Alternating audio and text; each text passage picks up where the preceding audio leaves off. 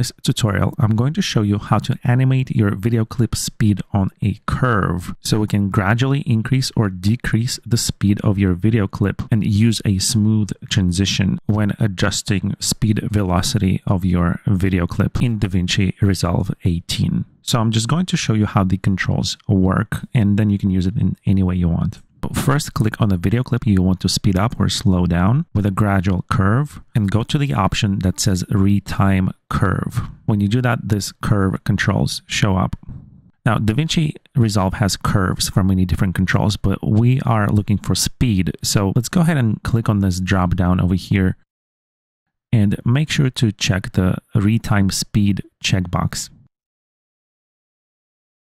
Now, you can change the constant speed of the video by dragging this horizontal bar up and down. As you can see, the clip size is changing on the timeline as well as you're dragging that bar. And so I've just sped up my video by doing that. And that's great for linear animations. But we're looking for a smooth transition for our video clip velocity. And so to animate speed on a curve, first thing you want to do is click on this button over here. There's two of them. It's the one on the left.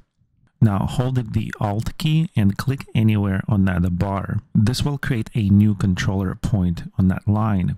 You can drag it left and right, or you can drag it up and down if you position your mouse to the left or right of that point.